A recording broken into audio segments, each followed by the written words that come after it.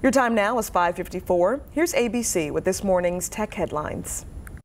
In today's Tech Bites, Google settling a class action pay discrimination case. The company has agreed to pay $118 million to settle a suit claiming it systemically underpaid women. Google will also allow an outside monitor to review its practices. A judge must still approve the settlement. Netflix has announced the second season of Squid Game, its most popular series. It released a promo, but the new season may not be released until late next year. And startup company Lightyear has unveiled the first solar-powered electric car. The Lightyear Zero has a range of 400 miles, with about 10% coming from energy generated by solar panels. Deliveries are set to begin later in the year. The cost, $265,000.